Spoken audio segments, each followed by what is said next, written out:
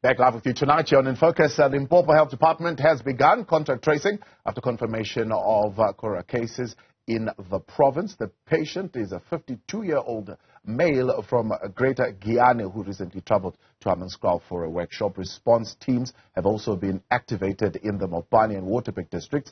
For more on this, we're joined now by the Limpopo Health MEC Dr. Phophi Ramathuba. MEC, good to have you, and thank you very much for your time. Is it just a single case that you are reporting in the province, or are there others, and the area in which the case is from, and what could have possibly been the source? Good evening, Tawa, and evening to all your viewers out there. What we can confirm is that, yes, indeed, it's one case of a resident from Giyani municipality who is a public servant. His workplace is Musina municipality. He traveled with others for a training workshop in Hammanskraal, wherein after he has spent 2 weeks there, he fell ill and he was admitted. The confirmation results came to show that he has tested positive. As a precautionary measure, when NICD informed us that one of your residents who might have contracted the bacteria here, the infection in Hammanskraal, it's positive.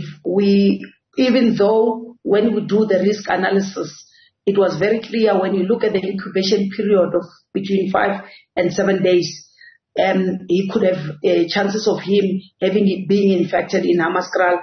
And looking at the current outbreak, we did not leave it to chance.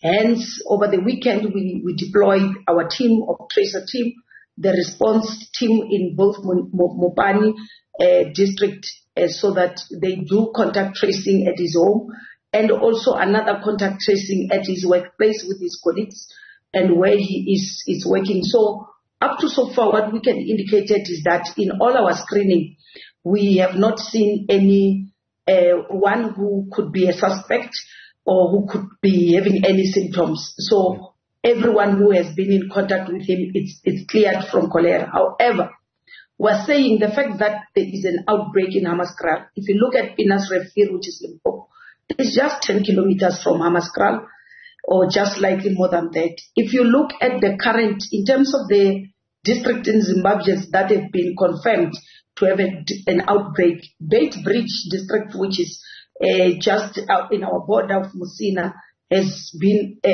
added to be one of those. So that is why, as a province, we felt we're not going to wait until there is a confirmed case. We have started with a campaign. Our teams are already at Pinas Refir, working especially with both municipalities, the district municipality of Waterberg and the local municipality of Bilabin. Our officials have been there the whole day. We will also be going there through doing the work with the schools, educating everyone, because we've identified these two municipalities, which is Bilabila and also Musina, because when we look at their neighbors, we have seen those outbreaks. So that is the current work that we are doing. And we, together with the MEC for Coxta, we will be activating our provincial disaster management team for all the municipalities, because one thing with cholera, having to treat cholera at some stage in my life, I know how difficult is it to treat it once you have an outbreak, because here you are dealing with water supply, clean water, and proper sanitation, which we still have a challenge. So the best way is to make sure you educate the people and show them how to protect themselves from drinking contaminated water and from eating contaminated food. If you do that, that is one of the best way to can win fighting cholera. Yeah, I wanted to ask if there is a collaborative effort being advanced as far as water infrastructure is concerned, and maybe in terms of testing processes and ensuring the quality assurance processes are put in place.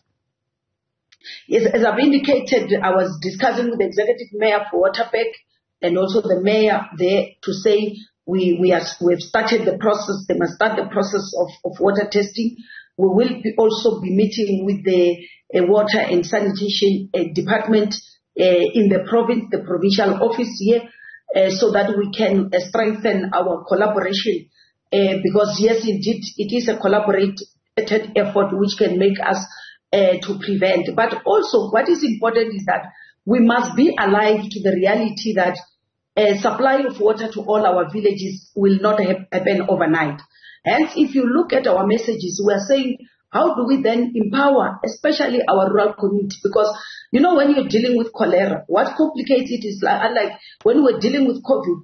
COVID was infecting me and you, people who can afford, people whom if you educate that sanitize, wear masks, people can be able to do that. But when you deal with cholera, unfortunately, it is a disease that just shows us how, as governments, we are not doing well in terms of provision of clean water to our people.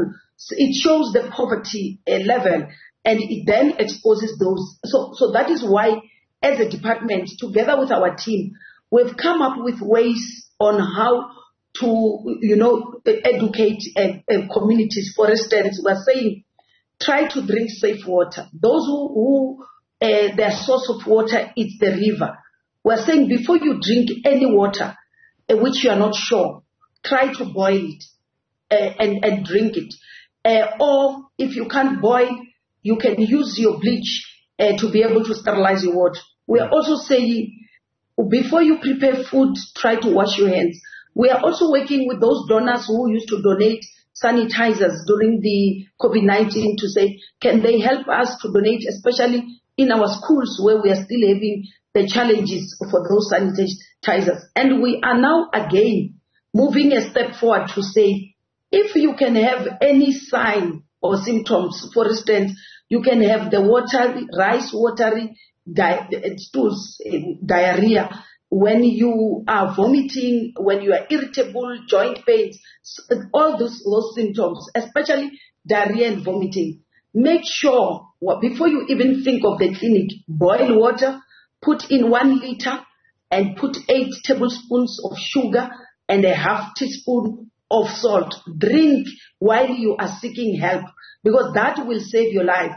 Because if we don't intervene within a certain period of time, short period of time, cholera due to diarrhea and vomiting, where you will even shut down your kidneys or hypovolemic shock, you can just die easily. Hence I'm saying cholera is one of those outbreaks that are very difficult to deal with, but we can be able to protect our people and prevent them from dying. Yeah. Speaking of early intervention, how is the public servant, the official, doing? That is another level wherein we are saying we should never be caught wanting. If you remember during my budget speech on the 18th of April, already, because there was an outbreak around the SADC region, we as a country, we had one case in Gauteng. We had already warned the municipality, we had already started the work. In terms of the hospitals, we're saying our facilities must be prepared. We have already conducted in-service training for all our hospitals, first line defenders who are our clinics, which is the primary healthcare nurses, and also our doctors, especially casualty officers, to remind them, because some of these doctors who have graduated, they've never treated cholera in their entire life. So that is why the delay probably of providing the correct treatment could result into the loss of life. Hence, we state of preparedness in terms of facilities, we had already prepared ourselves to say if one province has got one case, we know this is one thing that we must understand. They do not know of any boundaries. They don't need a passport for the disease to move from Beit Bridge to come to South Africa, or from Groblersdal Bridge to get into South Africa. Those diseases do not care about that. Hence, we are saying, knowing our situation, we are a rural province and we are a poor province. And the only way that we have been able to save the lives of our people is to become proactive. Yeah. Some people always accuse us of exaggerating, but I can tell you the exaggerations do assist us. We have just defeated malaria, which was giving us, we thought it was going to give us a problem 2 weeks ago, but we have worked very hard in preventative methods. and now the situation is normalized, it's stable. We believe that by working together with all the spheres of government, we will be able to make sure that we protect and preserve the lives of the people of this province. MEC, I appreciate your time. Thanks so much for coming on. That's the MEC for Health in Limpopo, Dr. Phophi Ramathuba there. Confirming for us that's indeed one case in the province, a gentleman who had traveled from Hammanskraal.